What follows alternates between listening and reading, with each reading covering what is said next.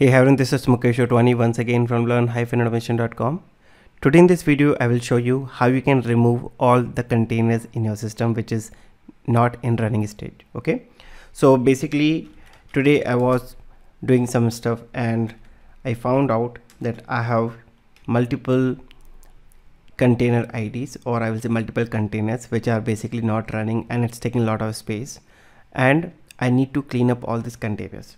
Okay, so I thought let me quickly create one video on this so that tomorrow if you have to clean the number of containers that is not currently in running state, you want to delete them, this is how you can do that.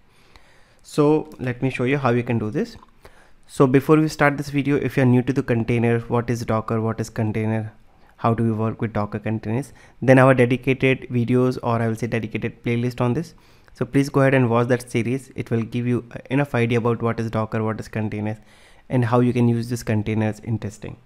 Okay, so basically you can use this container in development, testing and DevOps in any place, but mainly the series that I've created will guide you how you can use Docker containers in testing.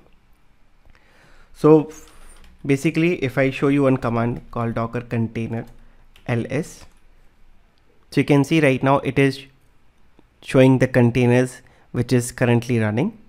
So right now I don't have any container which is in the running state, so it is showing blank. It is just giving me the column names, which is container ID, image, command, created, and so on.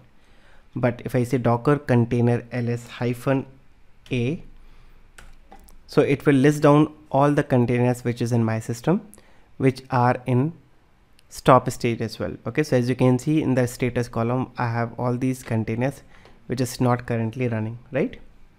It is giving me all these columns: docker container ID, image, command, created, status, port, and so on. But what if I just need the ID? Because the moment I start removing containers, I just need this container ID, right? For example, if I want to remove this container, so I will be using one command called docker rm, then container ID. The moment I hit enter, you can see this container got deleted, right? So if I run once again docker ls -a, you can see that container is not there. Okay, so it means if I have to remove the containers, I need all the IDs. So now if I just run the previous command, which is docker container ls -a, now if I just add q, okay, so what it will do, it will only give me the list of container IDs, okay, which is in my system. So I don't need all the information, I just need the ID in order to remove. Now how do we remove this? Just one command. So let me show you that command. So just type docker and then type container and just type prune, and you can see it is asking, this will remove all stopped container. Do you want to continue, yes or no? Okay, so as of now if I say no, because I want to show you this command, so just type space help so that you will get some information about this command. So it says it will remove all the stopped containers, and it also have one flag called -f, or you can use -force. So it will not ask you for any confirmation. Right now if you see the first one, it is asking my confirmation, right? But if you use -f or -force, it will not ask any confirmation. You can also do some kind of filtering. Okay, so it depends on the condition, you can apply the filter and use it. So again I will use this command, or maybe I will clear this first. I will simply run docker container prune and hit enter. Now again it will ask me, do you want to run remove all the stop containers? The moment I say yes, so as you can see now it says deleted containers, and we got all this. So now if you just go and run docker ps -a, you can see I don't have any container at all. So all the containers so basically in my case all the containers were in the stop stage, right? So the moment I executed docker container prune, it executed and it removed all the stopped containers. So I don't have any container at all in my system. So before we end this video, I just want to highlight that even though we have removed these containers which was in the stopped stage, but if I again type docker images, you can see I still have these images in my system, right? So you can see I have these many images.